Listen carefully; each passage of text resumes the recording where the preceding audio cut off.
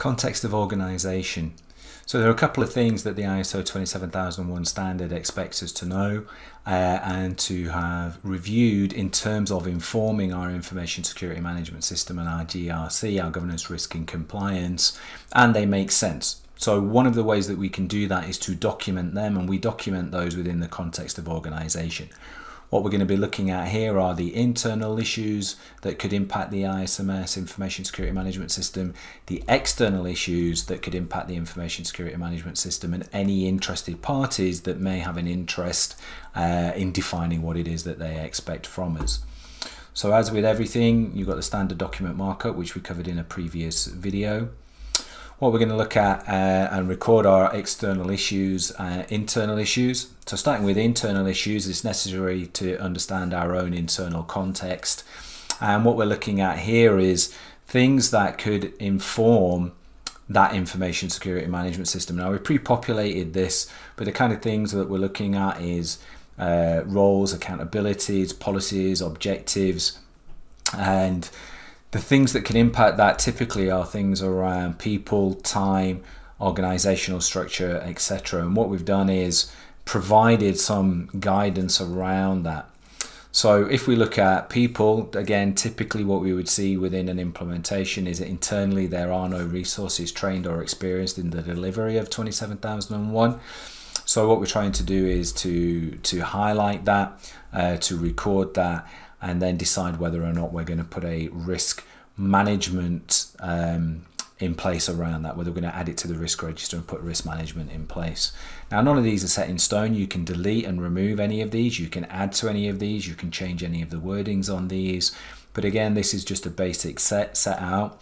So if you were to agree with this one, you just turn that text to black and you would add it to the risk register, or check the risk register we've already provided to see whether or not it already exists on there. Things that can impact it, again, time. So the implementation can take time that we don't have, so we can highlight that and that we've understood that and we've addressed that. The organization itself might not support an information security management system clearly currently. So again, we'd call that out. And we can do things around technology, governance. There may be things around key stakeholders that we need to record. The key here is just to have evidences that we've reviewed what those issues may be, and then we've indicated yes or no to whether or not we're going to manage them through risk. External issues, again, they're going to be relevant really to the timing and the location of it. Legislative changes. So at the time of writing, you know, Brexit has actually happened, but we could consider that. So external issues such as Brexit could have impacted the data protection law, that could have impacted on information security, governance, risk and compliance, you know, trading within the EU, protection over data, etc. So we're going to record those external issues, and again, whether or not we're going to manage those through risk.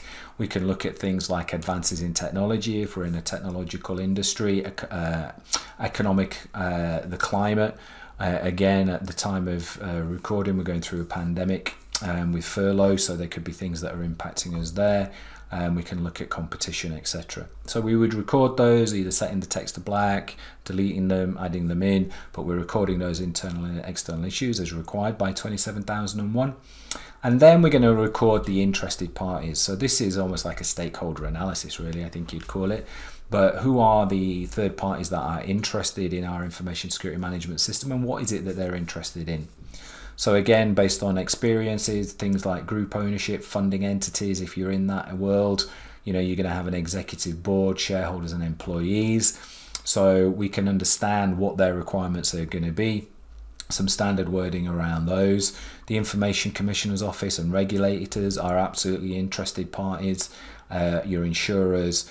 Again, taking into consideration things like local residents, if you are having offices or a local presence, your key suppliers and your key customers. Now, you don't have to record those here, but they are going to be interested parties, and we are going to record them on a third-party supplier register, but it can be useful to call them out here. Now, if you think you're going to share this document externally, or widely or publicly, then maybe you don't want to do that for commercial reasons, so that's why it's in red. But if it's of use to you, then you would record that here. One of the things that is important as well is to record is auditors. if you are going to go through a certification audit, auditors like to see themselves as being interested parties and recorded within this register. So you would add in your auditors, and they would want to see that you're meeting the standard, that you're complying with the standard, that evidences are in place around the standard.